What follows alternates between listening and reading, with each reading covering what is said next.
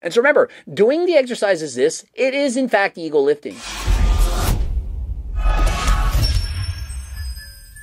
Coach Greg, in today's video, we're going to go over Sam Sulek's leg day, and in this, we're also going to be discussing the importance of doing cardio. And so I've already watched the video, and throughout the video, Sam brings up many great points of which I want to address, and so let's get right into it. A bit irresponsible with my time management. Rather than just try to do a little bit of both, I'd rather just totally thrash quads. Better to do some than none. And so due to poor time management skills, Sam doesn't have enough time to get through his entire workout, and so he's decided to hit quads and to skip his hamstring. He states it's better to go and at least do something than to do nothing and skip the entire training session, and I have to 100% agree. But what I don't agree with is him skipping hamstrings in favor of him training quads. If anything, it should be the exact opposite. Almost everyone, and I do mean almost everyone, has better quads than they do hamstrings. For the most part, people neglect their hamstrings way more often than their quads. And why is that? Well, because you can see your quads in the mirror. How often do you look at your hamstring from the rear? Not many people are able to see their hamstrings. They don't actually see them work when they're in the gym. And in comparison, people can see their quads, and so it's much easier to train and focus on your quads and your hamstrings. And so if you have to skip one, I would suggest to skip out on your quads in favor of doing your hamstrings. Also, way more often that people pull a hamstring than pull a quad. Hamstrings are way more important, way more often neglected, and so that is what I would focus on. Unless you're perhaps an anomaly, for example, Coach Greg, my hamstrings are better developed than my quads, and so if I'm going to the gym because my hamstrings are better than my quads, I would in fact skip out on the hamstrings and train the quads instead. But there is in fact a much better way. A best of both worlds, a compromise, so to speak. You can very easily train both your hamstrings and your quads at the very same time. And so if you're short on time, why not just select exercises that you do for the legs that focus on both? For example, squats, hack squats, the leg press. These exercises, especially if going to 90 degrees or going through a full range of motion, most certainly are going to train both. Sam, on the other hand, he's going to the gym, he's going to focus on leg extensions, and in particular, he's going to do one leg at a time because he's so strong that there isn't enough weight on the machine to train both legs at the same time with enough intensity. But again, there are things you can do. You could, for example, use bands. For example, when training legs with Eric Janicki, we added bands because he could very easily do the entire stack. Increase the range of motion, slow down the speed of the rep, and increase time on tension of the muscle. And so in these instances, when you don't have the time to fully do your entire workout, why not just focus on the most intense exercises that do both the quads and the hamstrings? And if there isn't enough weight on the machine, for example, when you're traveling down south on vacation, training in a hotel room, why not simply add bands? You can make the exercise more difficult than last time. Doing some Smith machine squats once my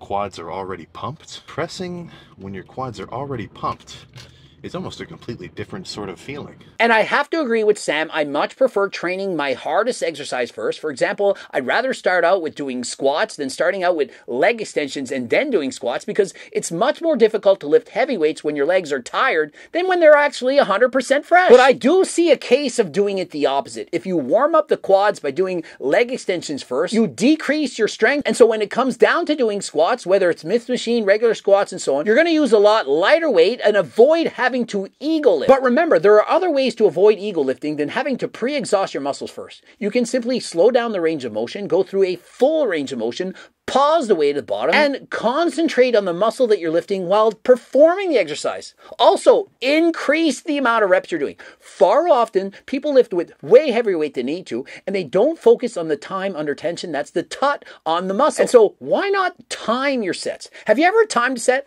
Literally, go do a set of squats, press the start button, and see how long it takes. My general advice is for most people, most exercise, somewhere between 40 seconds up to a minute, that is a great time of tension. Some people like Eric Janicki, they're going on for 2 and even 3 minutes. To me, that is a little bit too long. For most people, that's going to be a long time. You can try to progressive overload, try perhaps 1 or 2 sets with that length of time under tension. But for the most part, you don't need to do sets of 2 to 3 minutes to build muscle. But if you're trying to avoid ego lifting, make it safer, do sets approaching a minute rather than sets of 15 or 30 seconds. Let's say you're going into chest and you want to do flat bench. If there's a bunch of people on flat, you've got no access. What are you going to do? Are you going to have a constrained mindset and just sit there patiently and wait for the bench to open up? Sam also brings up a great point. If the machine you want is busy, why sit there and wait for them? Why not just do an alternative exercise that's similar to the one that you're doing? I often do coaching plans. People say, oh, the machine was busy. I had to wait 20 minutes to do my exercise. Why not just do an alternative exercise? It's okay to vary your exercises. It's all right. You don't have to do the exercises exactly as listed on the program. You can even switch up the order. Why not go and do the next exercise on the list and go and do that previous exercise immediately after? It's okay. You might not be able to lift as heavy a weight because you're pre-fatigued, but that's all right. The next workout, perhaps the gym won't be as busy. You can get going on doing the program instead. No. Instead of starting off with double leg, the stack is like just too light. So I'll start off with single leg. And rather than doing one leg at a time, he could literally just slow down the movement and pause the weight at the top. Hold it for 3 seconds. The increased time under tension, under load, especially while the leg's completely extended at its weakest point, perhaps, that is going to be harder than last time. And so why not just use 2 legs, slowly lift the weight up, squeeze hard at peak contraction, and then slowly lower the weight twice as slow as you raised it. That is going to make the exercise probably 2, maybe even 3 times as difficult as simply swinging the weight up as fast as humanly possible. And so remember, doing the exercise as this, it is in fact ego lifting. It's easier. It's much easier doing it this way than it is to slowly control the weight. And so if the weights are not heavy enough, make the exercise harder. Try doing your exercise like that. Instead of thinking, I need to get 10 to 15 reps, think, I have to get less than 10 reps. I'm going to make this so hard that I give up at 9. And notice just how hard he's training. He's clearly going to failure and beyond. And so regardless of how he's doing the exercise, whether he's using perfect technique or not, when you train this hard, you're bound to make some gains, assuming you don't get injured. And so I'm not trying to say he should stop training the way he does. I'm not saying he's not doing anything correctly. He's clearly training harder than last time. But if he wants to be more efficient in his workouts, he could in fact slow down that range of motion and really feel the exercise, feel the mind-muscle connection. And so notice after he does 1 leg at a time on the leg extension, he then does both legs at the same time, gets a little bit over 15 repetitions, but hardly any of those reps were to full extension. And so is he really that strong, or is it simply this strong because he's cheating out by using partial range of motion? I would much rather see him go through the full range of motion, really squeeze at the top, and then after he reaches failure, he can then do his partial reps. I would say if he was doing the exercise correctly, probably would have got 8 good reps, then perhaps could have got 5, 6, 7 partials after that. And just look at the sweat coming off this guy wearing that orange shirt. He's sweating profusely just through the shirt. Me personally, I believe in staying cool during the exercise. If you know Coach Greg, you know I walk around with a fan. The cooler you can keep your body, the more power you're going to put out. If you're overheated, sweating harder than last time, you're not going to be able to train as hard.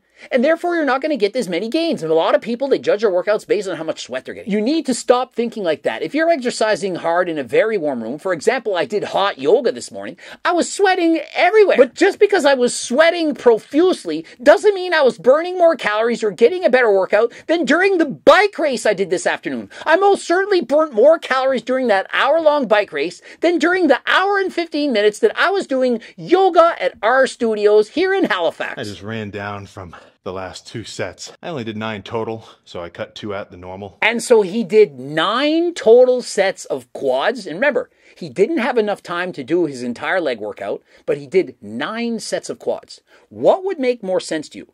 Would it make more sense to, for example, do 5 sets of quads and 5 sets of hamstrings, perhaps going from quads to hamstrings back and forth, allowing his body to rest between sets? While doing his hamstrings, it allows him to rest his quads, then switches over to doing quads, giving his hamstrings a break. And so he wouldn't need to rest very long. Perhaps 1 minute would have had plenty of time to train both hamstrings and quads. And if you're asking me, training this difficult, this hard, going beyond failure, he wouldn't need to do 9 sets. You don't need to train this hard every single workout in order to make gains in the gym.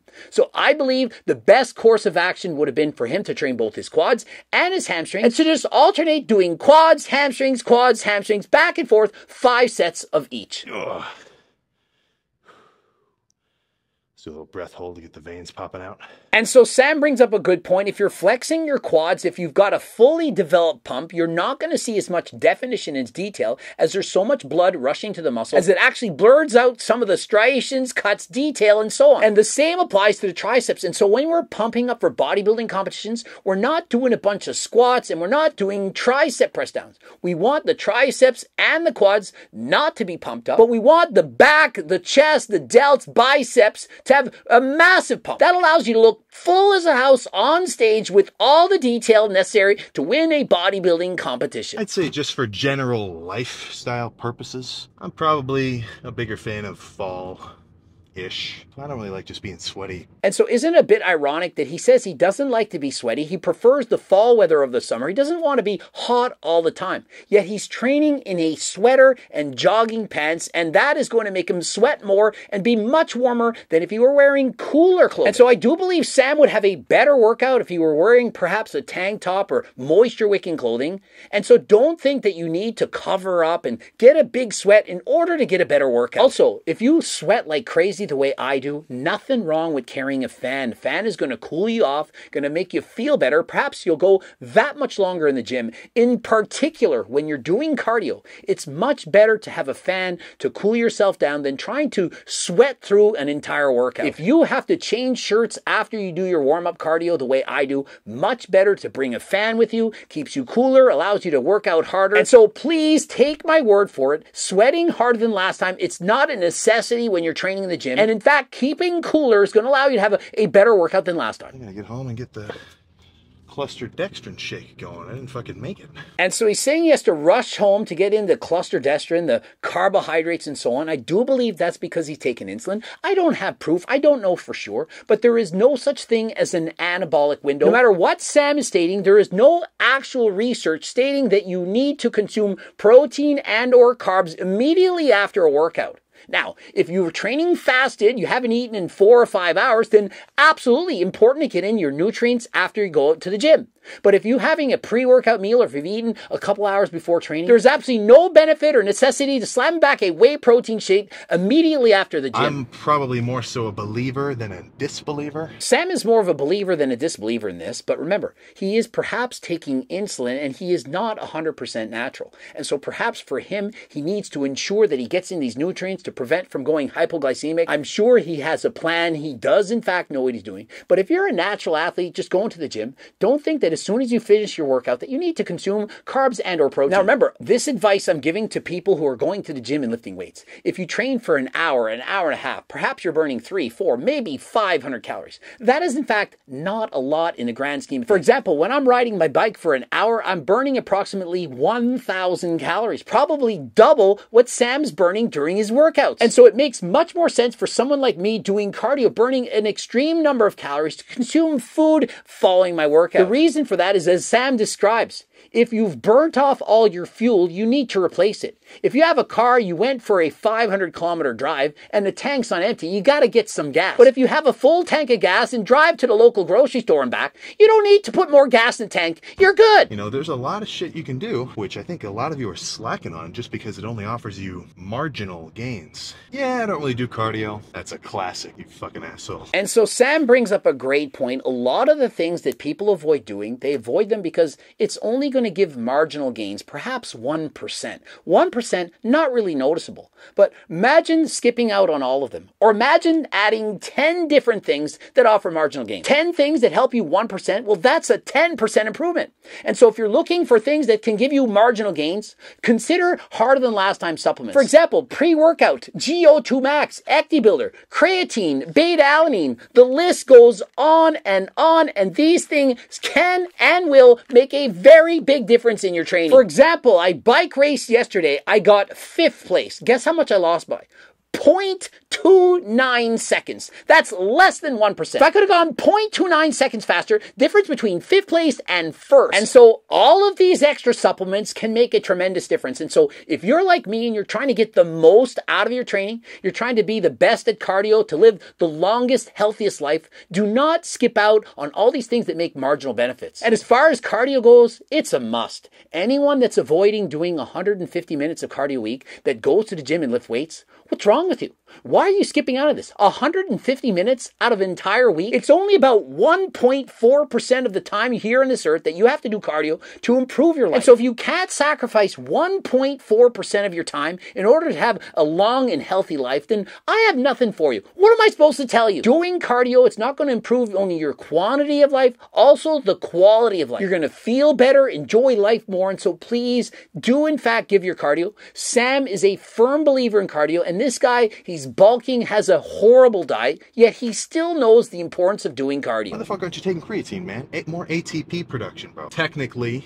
you'll hold on to more water, but it's not like you're gonna be fucking watery. That's not gonna fucking change the way you look. So great point Sam makes about creatine. Creatine does in fact help you to build lean muscle. It actually adds body weight. A lot of it is in fact water, but it's water in the muscle. And so if you have more water in the muscle is a bigger muscle. And considering the muscle is about 80% water, why not increase that percentage? You'll look more round, more full, and you're not going to look bloated. Many people think, oh, I took creatine, I'm looking soft. Bull freaking shit. Clean up your diet. I understand the arguments of you don't want to be dependent on it. How do you get to work or school? Do you walk there or do you drive there? Do you rely on a fucking car to get you there? You know, relying on shit is not inherently a bad thing. And saying you don't want to be dependent on something and there's a reason not to use it, to me that seems a bit ridiculous. He points out you use cars to get to the gym, you depend on that, you depend on a bed to sleep, you depend on food to give you energy. So what's wrong with depending on a pre-workout or something to give you energy for the gym? And so what? Once in a while you forget. You go to the gym, you perhaps have less energy. You still go to the gym, you still get your workout, and perhaps it's not as hard as it could have been, but it's still a workout. And then the next day, when you go to the gym with your pre-workout, you'll then train harder than last time. And so it's no big deal. If you forget you take your creatine every now and then, you forget your protein powder, your beta-alanine, pre-workout, GO2 max, you name it,